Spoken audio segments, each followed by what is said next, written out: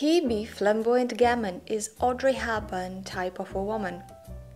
And I would like to remind those who came to my channel searching for information about types according to David Kibbe's theory that my typing is based on the works of David and his book Metamorphosis, but may and will definitely differ from the original interpretation and the very source. This is because I have practiced all the information in my work with my clients, so it is based on my own practical stylistic experience and knowledge as a professional artist, my view and feel of the person, and my perception of external and internal factors such as the entire essence of the personality. I also ask you to include your common senses, both to this and to any other information given to you. So here I go. I'm going to take Kibbe's original 13 types and discuss them as I personally see them. Flamboyant Gamine body type is placed in the center on the yin-yang scale with an offset towards yin, the divine male. As with the entire Gamine family, the proportions of yin and yang are eclectically mixed here, and in the Flamboyant Gamine they additionally acquire a slight preponderance towards yang. Flamboyant Gamine is a type that makes a playful impression. David Kibbe called them cheeky chick. The height of the Flamboyant Gamine is low, quite petite, traditionally up to 168 centimeters, but there are exceptions, as indeed in all types. Their bone structure is slightly wide and angular, often square shoulders, and the palms and feet appear large for this height, elongated or broad. The nose, cheekbones, and chin tend to be wide. But here it is essential to understand that not always everything is put together simultaneously. For example, only the cheekbones are wide, the chin is more compact, or vice versa. Remember that Gamine is an eclectic type. Often flamboyant Gamine types can exhibit such a combination: large rounded eyes from yin, the divine female, and a pointed nose from yang, the divine male. The body is normally thin. When overweight, it can look a little bit chunky and relatively dense. The chest and hips are relatively flat at an average weight, and long legs are not uncommon. The shape of the face is often rounded, but elongated is also a possible variant. The cheekbones are well defined and cheeks are sunken if there is no excess weight. The eyes are usually large and round, medium to full lips, but here too there are exceptions. Wardrobe for Flamboyant Gamine body type. Like the Pear type, Flamboyant Gamine combines extreme masculine and feminine traits. At the same time, the influence of androgenic features is more significant. The male element yin clearly shows its presence and is expressed in linear, angular, often broader bone structure, thin, soft or muscular fit body structure, and specific personality traits as well. Intense yang energy creates the image of a spontaneous woman, full of temperament, endowed with a bright sense of humor. The female element of yin is marked by the presence of a specific youth, short stature, petite height. Often characteristic features of yin are large eyes and medium lips. Flamboyant Gamine style is sassy chic. You have to guess that the author referred to extravagance rather than elegance. A thinner and more delicate face for any type is due to two somewhat mysterious but still existing in natural elements. And this is a mysterious sounding ethereal, somewhat angelic and ingenuous youthful innocence. Both of these elements can be found in any type. They appear together or separately in different people. They are often combined with the types with a strong masculine yang element. An androgenic figure combined with a special girlishness is rather original but still present in nature. Audrey Hepburn finds a combination of masculine and feminine features enriched with an ingenuous element, making the image of unusually original beauty. The girly, innocent face contrasts with the long and slender androgenic body. Audrey was quite tall, but not too tall. She looked taller than she really was. However, despite this, she fits perfectly into this type. Even the waistline results from a combination of an inverted body shape and an elongated rectangle, hips and legs. In the silhouette of Audrey Hepburn, we do not find the soft, curvy lines characteristic to female silhouette marked with the yin element. Seemingly petite, Audrey had broad, straight arms, long, muscular and large, slender arms and legs. Audrey's authentic appearance amazed people who previously knew her only from photographs or movies. Audrey, petite, very feminine in the film, unexpectedly turned out to be on a taller side and angular. Another, less typical flamboyant gamin is sweet Vanessa Paradis. The figure's short stature, petite height, and androgenic shape makes Vanessa a prominent representative of the gamin type. However, her subtle features do not match the model's image described by David Kibbe. Vanessa's face seems to be taken from a completely different type. It is more like gamin, pure gamin, than the flamboyant gamin. But that's not all.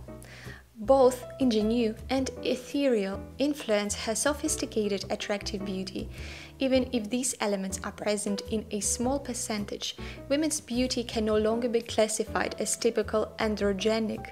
As a result, the clothing style should be different, and this is especially true for outerwear and everything around the face area. Flamboyant gamin classic style should be relaxed. You must enter the yin elements and combine them with the yang elements. The overall outline of the figure must stay true to the style. However, the hairstyle and headline should have more delicate and complex lines. Flamboyant gamin body type features. Height from petite, very petite to maximum 170 centimeters. Long vertical lines. Bright gamin often appears, flamboyant gamin appears taller than they actually are. Body type, cone, rectangle. In case of overweight, the silhouette becomes chunky and a little square. Shoulders broad and square. Arms and legs long in relation to the body.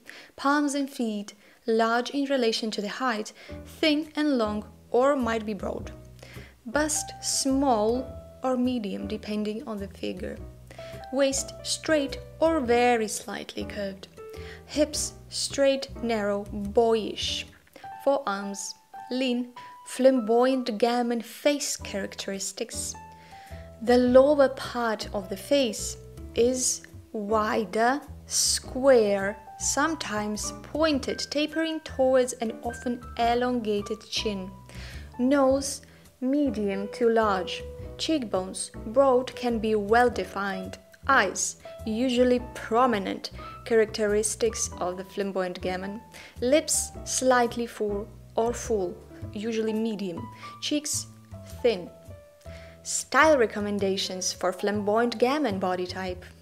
Kibbe recommends asymmetry and irregular shapes, short and wide geometry with sharp or soft edges, broad, slightly coarse forms, sculptural forms. A combination of opposite shapes works great here, adds brightness and energy to the image. Look in the direction of the narrow base of the image and on the contrary, the broad details for contrast. The silhouette is broken and sharp. Broken contours and sharp edges are well combined. Strictly straight or slightly straight lines, draperies or flowing lines can be used when they are elongated and used simultaneously as something very contrasting.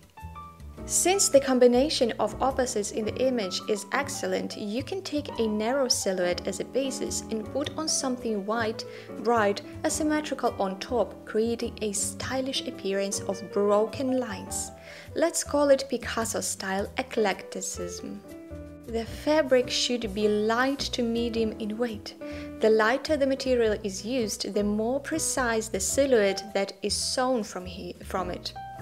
Very coarse and heavy fabric can be found on jackets, blazers, and other individual elements, but they must be combined with the texture of the opposite quality. It is possible to mix matte and glossy fabrics together. Knits and stretch fabrics work well, but they should have a crisp silhouette. Use details in abundance, in geometric lines and vibrant colors. Flamboyant Gamine reveals itself through vivid details. A sharp shoulder line is desirable. It is better to choose bright colors and combine them in bold contrast. Print: bold and original, vibrant, medium to oversized. Asymmetrical, irregular shapes with solid color contrasts. Jackets, blazers should be short and the shoulders are accentuated either by a rigid line or by very clear sculptural roundness. Sometimes a more extended blazer model is possible if it's worn over the very tight cloth with a short skirt or cropped trousers. The shape of the jacket is asymmetrical and irregular. Contrasting finishes and geometric details may be present here. Straight skirts, short and narrow, the hem is no longer than the middle of the knee and is often much shorter. Trousers, men's fit, dense fabric with deep pleats and cuffs. Short, showing ankle-length models. They can even be significantly shortened. Skinny models made from stretch fabrics are also suitable. Don't throw your skinny jeans out. Blouses, slim sculpted blouses with simple cutouts and geometric trim. The fabric is medium in density, smooth, and it should be either matte or gleaming. The presence of asymmetry in the cut will also be a good solution. Dresses, short midi dresses with a clear cut, narrow shape with pointed shoulders or sharp semicircles, asymmetrical details and contrasting trim. The waist is lowered, bright contrasting belts can be used. Bags, angular and asymmetrical, triangles, squares, elongated rectangles, good tie, leather and flat shape, bright colors, bold patterns, unusual materials. Decorations and jewelry, asymmetric, angular shapes, metal decorations, colored glass, plastic are suitable.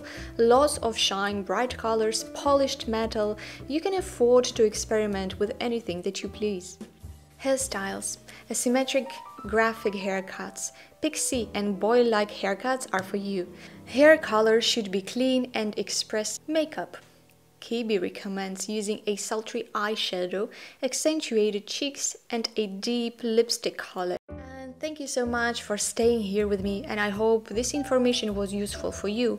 And if you liked it, please don't forget to subscribe, put a like, and let me know what you think in the comments down below.